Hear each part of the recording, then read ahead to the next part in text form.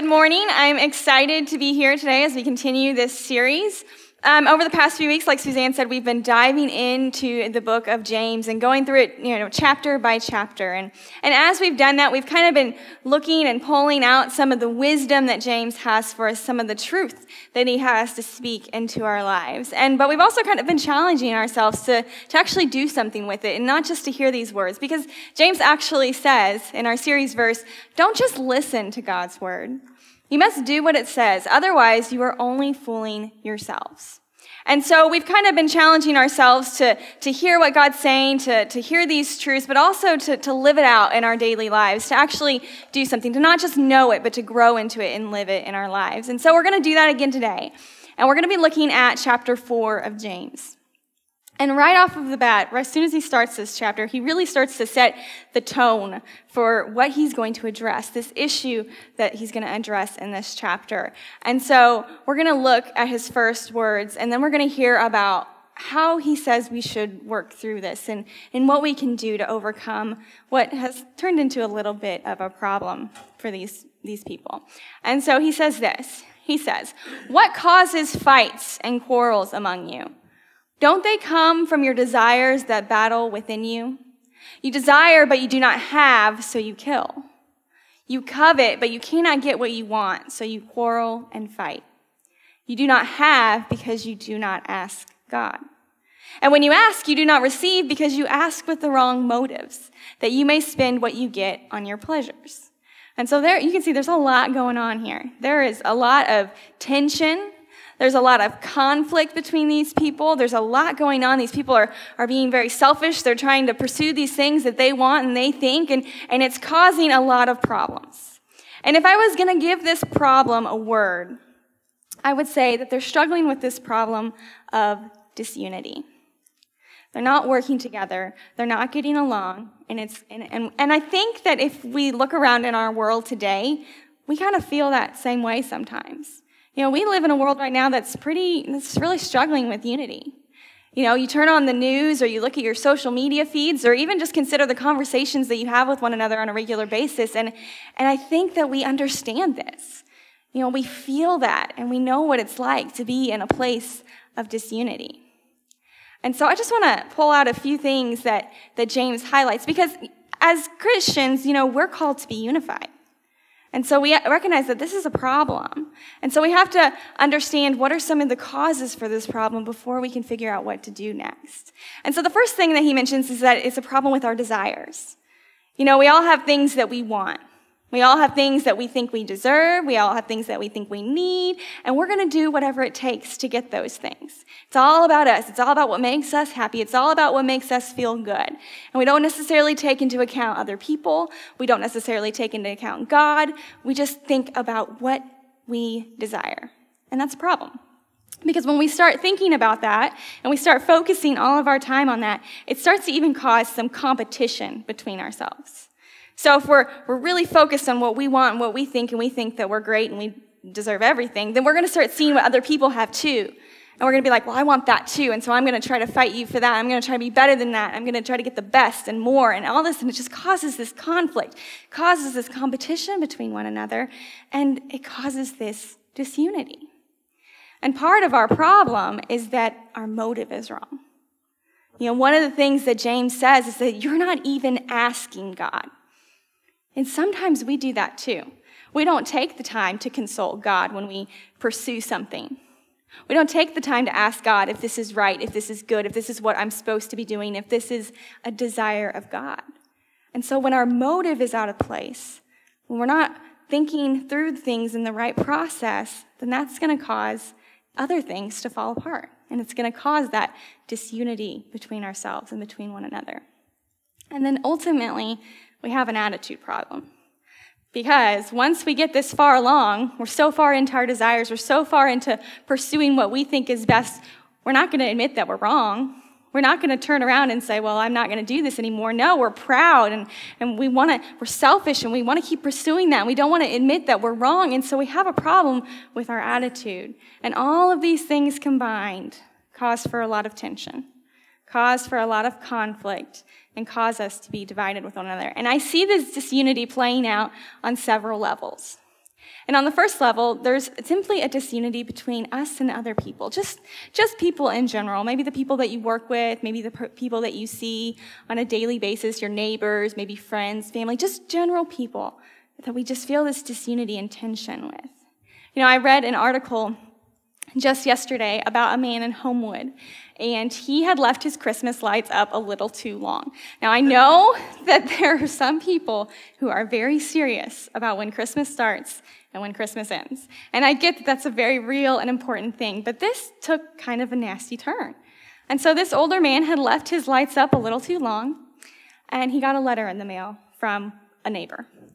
And in this letter, this neighbor told him that he needed to take his Christmas lights down because this person was concerned about how that was going to affect the property values of their neighborhood and just how the general appeal of the neighborhood, what people were going to think about it.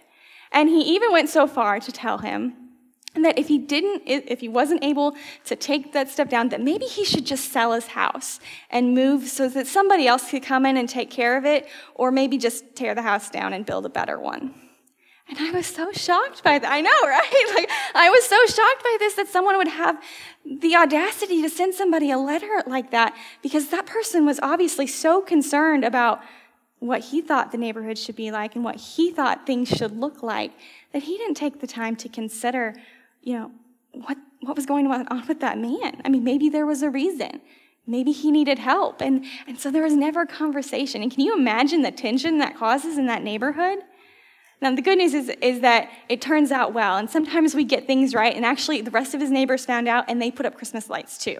So, yeah, so that there is good, and we get it right sometimes, but when we get it wrong, it hurts, and it causes problems, and it causes disunity with the people around us, and we see this play out in all kinds of ways in our lives. But then on another level, as if it's not bad enough that we can't get along with one another in general, we also have a problem with disunity among ourselves and other Christians. Yes. And so we actually experienced that a little bit this week. It was very interesting here at Heritage. We tried to do something a little unconventional, I guess. And now when you start messing with traditions and you start messing with things that people really hold on to, it can get a little sticky. But this past week was Ash Wednesday, and we'd never done anything with that before, but we thought, hey, let's give it a shot. Maybe we'll reach some people and maybe give somebody an opportunity to meet with God. And so we did a drive-through Ashes. And we promoted this. We put a little ad on Facebook, and it was on the news. Maybe you saw Suzanne and or Michael. And so we promoted this, and we started to get some feedback. And some of that feedback was surprising because let's face it, you guys, Christians can be a little mean sometimes. Yeah. Christians can be a little snarky. And so we got feedback from people saying, well, this is offensive. And this is irreverent, and talking about how we're trying to turn church into a drive-through, a fast food place, and it was so unnecessary, and so a little bit hurtful for the fact that we're all supposed to be on the same team, right? We're all working for the same thing, trying to share the love of Jesus, and we still tear each other down within that. We still think that our way's best, and that we know how to do it, and that if you do it any other way, it's not right. But the truth of the matter is that the people who came through on Wednesday, it meant something to them. It touched their lives. It provided them with an opportunity to meet with Jesus that maybe they wouldn't have had, or that maybe they wouldn't have felt comfortable with in another setting. And so we have to be careful about how we let disunity interrupt our lives and how we work together as Christians. And then ultimately, this disunity can seep into our lives, and it's going to affect our relationship with God. Like James says, you're not consulting, you're not even asking God for anything. And when we stop seeking that, when we stop looking for God, when we stop asking God what to do, when we stop spending that time building a relationship with God, then everything else is just going to fall apart. If we don't have that foundation right, how are we supposed to get any of the other stuff right? And so James is going to kind of give us some ideas for how maybe we can get back on the right track. How can we get back so that we can be unified, so that we can do the work of God together like we're called to do? And so the first thing that he says is that we basically need to focus. But before we get to refocus, he actually says this, and this is what's really surprising. He says, "You adulterous people, don't you know that friendship with the world means enemy against God? Therefore, anyone who chooses to be a friend of the world becomes an enemy of God." And I don't know about you, but you hear those words and you're like, oh man, like, I've probably made some mistakes, because we have this desire to live for God. We want to live for God. We say we're going to live for God, but then we start thinking, oh, well, I need to get this done so that I can do well at work. And, oh, I need to get this done so that people think that, I have my act together. And we start living for these things in the world that we think that we're supposed to live. And James says that we can't do that. That when we do that, we're actually becoming an enemy with God. But a lot of times we find ourselves being double-minded. I don't know if anyone's ever told you this before, but they say that you can't do two things at once. And a lot of times we like to say, yes, I can. I can do two things at once. I'm great at it. But eventually, the truth of the matter is that something's probably fallen apart. Something's not getting the attention that it needs. The past month, I have been traveling to Kentucky on the weekends to go to school. And I've been working during the week, and then, I'm coming home, and I'm doing this for a whole month, and I think I'm doing great. I'm sure that I was wonderful to everyone. But the chances are, the more reality is that there are probably times when I didn't get everything I needed to get done for work. And there were probably times that I turned in some pretty subpar assignments for school. And I probably wasn't always so kind to my husband when I got home. And because we just can't. We can't try to be everything to everyone and expect it all to just be perfect. We can't be double-minded people. And so we have to figure out, how do we focus in? How do we become single-minded? And for us, our one thing, like we just sang in the song, is to be focused on God. And so James has some advice for us on how to refocus, because that's step number one. If we're going to work together, is we have to refocus on what's important. We have to keep the main thing the main thing. And this is what he says. He says, "You submit yourselves then to God. Resist the devil, and he will flee from you. Come near to God, and he will come near to you. Wash your hands, you sinners, and purify your hearts, you double-minded." And so from this, we can pull a lot of what it takes to refocus our hearts and refocus our lives on the one thing that matters. And the first thing that we have to do is we have to submit to God. We have to let go of the control. We have to let go of our desires. We have to let go of what we think we know and let God be God. And that means we have to invest in spending time in prayer. We have to invest in reading God's word and learning about what it is that God actually wants for us, what God desires for us, and let God take over every part of our life. And once we do that, then we need to start avoiding evil. So we all have evil in our lives, things that bring us down, things that aren't good for us, and we know these things, but sometimes we're just sucked into them. And we have to figure out the ways, how do we give that up? How do we move away from that so that it's not consuming us, so it's not blocking our view? And we have to identify those things and move away from them and be intentional about it. I know for me that an evil in my life is that I get really hung up on opinions of others. I care what you guys think about me, and I shouldn't, but I do. And it makes me anxious, and it makes me worried, and it makes me frustrated and angry when I feel like I'm not living up to what I think I need, and I get so consumed by those opinions, and that's an evil for me. And I need that out of my life, because I can't focus on what God wants me to do when I'm letting that work off in my life. And so we have to figure out, what is the evil in my life? And how can I move away from it? How can I get rid of it? And then once we do that, then we need to start purifying our lives. We need to seek purity. And we don't always talk a whole lot about this, but I think it's important in all aspects of our lives. We have to consider, is what I'm saying good? Are the thoughts that I have, are they good? Is this what God desires? We got a really good practice of this past week. So like Suzanne mentioned earlier, if you were here and you did the rubber band challenge, we got rubber bands, and we were supposed to switch our wrists each time that we said something maybe not so nice or thought about something so nice, and maybe some of us broke our rubber bands this week, and that's okay. But that's a good practice for us to figure out, how can I purify that area of my life? How can I seek purity in that? And so as we think about all the things that we do and all the things that we say and all the things that we think, we can run through those things. Is this good? Is this right? Is this what God would want? And that can make a big difference in our lives. And then finally, we have to learn how to practice repentance. And repentance is just kind of a fancy word of saying that we need to acknowledge our sins, acknowledge our mistakes, acknowledge our failures, and turn away from them and move on and start over and ask for forgiveness. And this can be really hard for us to do. We don't like to admit when we're wrong. If we think that we're wrong, we just go find people who think we're right and we pretend like it's fine. But we can't do that. We have to be honest and we have to practice repentance because there's nothing more freeing than when we're honest with God and we're honest with others about the mistakes we've made and the things we've done wrong, and feeling that forgiveness and that grace free us up to really live our lives for God. Because we can't focus on God if we're too buried in our shame and our unhappiness about all the things that we've failed at. And so these are the things that James says that we can do to turn our focus back to God.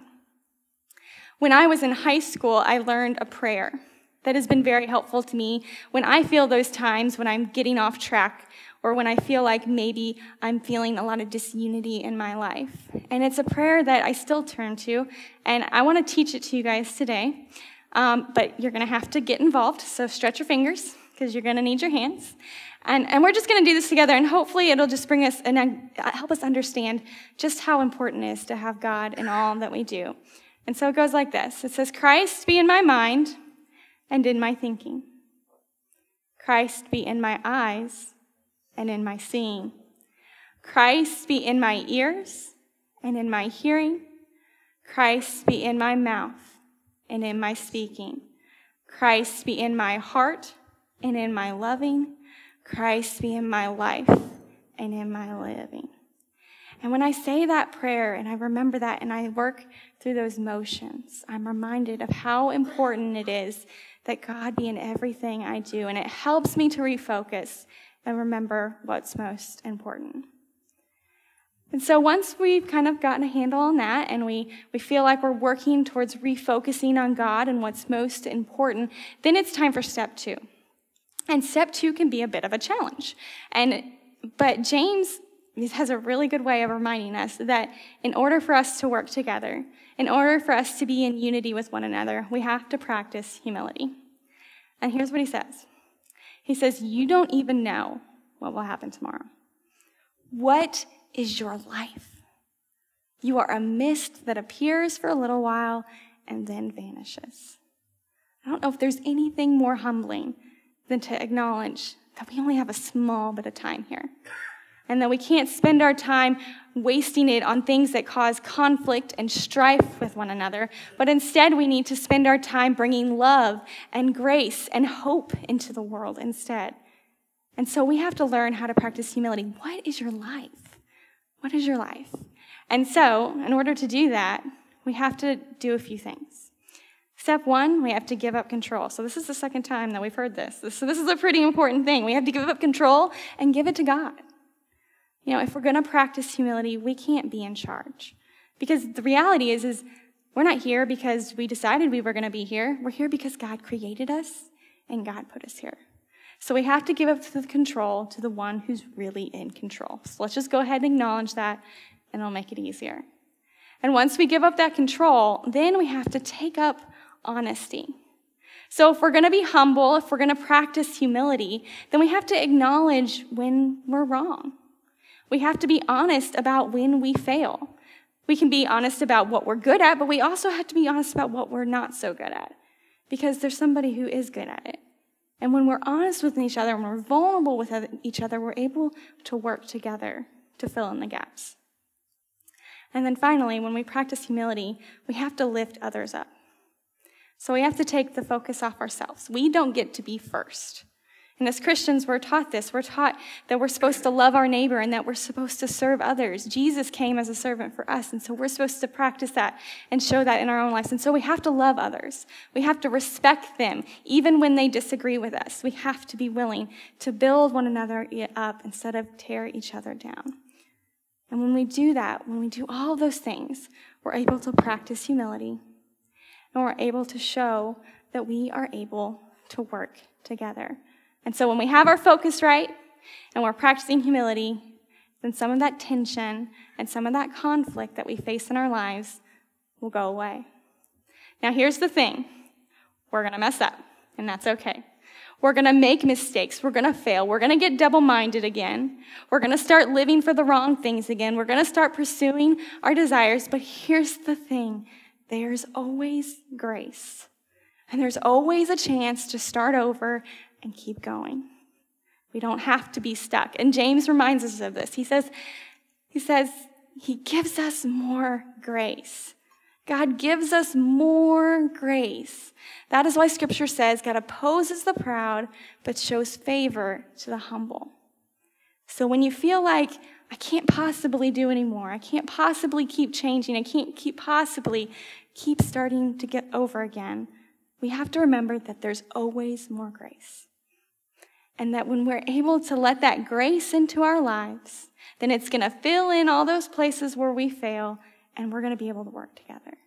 And it's going to keep us going, and it's going to keep us moving so that we can work together to do what we've been called to do, to bring Jesus to the world. Amen.